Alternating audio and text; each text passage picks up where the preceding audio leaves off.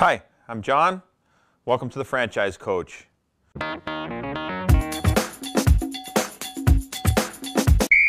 Today we're going to talk a little bit about the research and due diligence that you're going to do before making a decision to join any franchise organization. And this is really, really important. Typically, this is going to take you a little while. We normally see somewhere between 45 and 60 days to make a proper decision. That gives a candidate enough time to really do the work that they have to in order to make an educated decision. You want to be informed. You want to know everything there is to know about this, because the last thing you or the franchisor wants is for you to come back a year down the line and say, hey, you know what? I didn't know that when I got into this.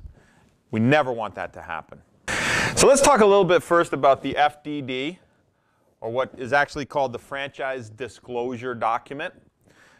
Any franchise offering that you're going to look into is going to provide you with a big fat legal document that's designed to tell you everything there is to know about that company.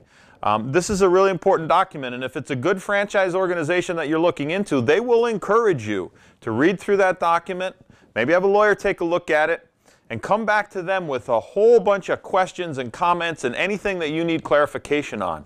If there's any reason that you think that they're somehow not being open and honest with their discussion of the franchise disclosure document, well, we certainly call that a red flag. So there's a couple things you're going to find inside the disclosure document, or the FDD. Number one, is there any litigation? Is anybody suing this particular company, and why? It doesn't necessarily mean that they're bad, but if there is litigation going on, you need to find out what it's all about. Certainly if there's a lot of it, then that could be a red flag as well. Another thing, how indebted is the franchisor? Do they owe a lot of money? Are they at risk themselves? Have they gone out on a limb in order to create this franchise company? It's important. Again, debt is not bad. We understand that in business in North America, debt is good. It helps you build. It helps you build your business. However, a franchisor who has been in business for a long time really should not be in debt. They should have established themselves, and they should be a company that is financially stable and able to support their franchise organization in years to come. Probably the most important thing that you're going to do in terms of your due diligence and research is something that we call in the franchise industry validation. And by validation, we really mean just speaking with the existing franchise operators in that organization to find out the good, the bad, and the ugly.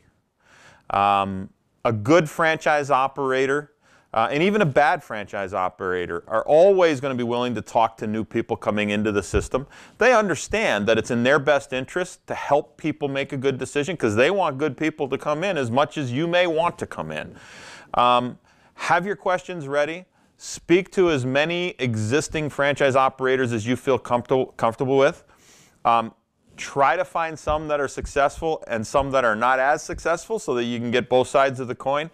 And believe me, no matter how good the company is, there's always going to be people at both ends of the spectrum. So take your validation seriously, put in the time and effort, and make sure you speak with all the franchise operators you can. Which brings me to the final and probably most important part of my discussion today. And that is the difference between a franchisor that sells their franchise agreement and a franchisor that awards a franchise agreement. And there's a big difference there.